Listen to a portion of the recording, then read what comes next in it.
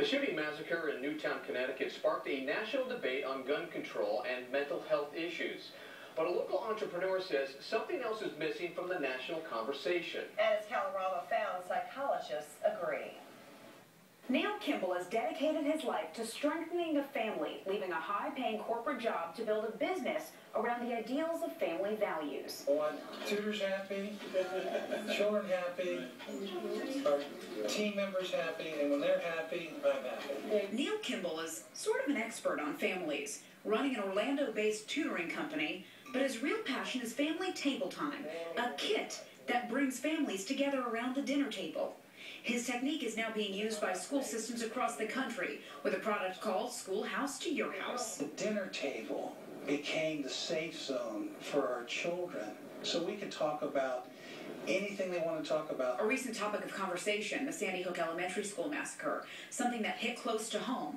The Kimballs used to live in Sandy Hook and developed family table time at their home there. While the country has been talking about gun control and mental health issues, Kimball says there's been literally no talk about where parents and family come into play. You're going to have children grow up to not only do the right thing, they're going to be the people that will eventually raise amazing children.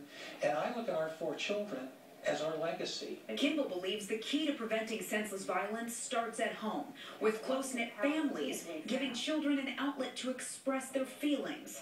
And psychologists agree. Can there be ever some kind of explanation of why this was done? Well, a lot of these tragedies that are so horrific really take place because people don't feel connected. There's such a sense of social isolation and lack of connection, lack of social responsibility, and absolute hopelessness that comes from not feeling part of something bigger than yourself. Clinical psychologist Dr. Stacy Dunn says the young men responsible for the shootings in Milwaukee, Aurora, and Sandy Hook were all reportedly isolated and introverted. Dr. Dunn's best advice for parents to keep them feeling connected? First important part of learning how to talk with your children is actually not talking, it's listening. Really being a good listener. We tend to listen and then want to make it better as parents. So child will say, I'm really scared. Oh, don't be scared. Oh, I'm worried, and what about Johnny? He seems like he could. Oh, don't be ridiculous. And so we really invalidate our children, not because we want to hurt them, but because we don't want to see them hurting. Kimball wants to make sure people know this isn't just geared for the traditional family. Whether it's single parents or grandparents raising children, the goal is to keep the conversation going.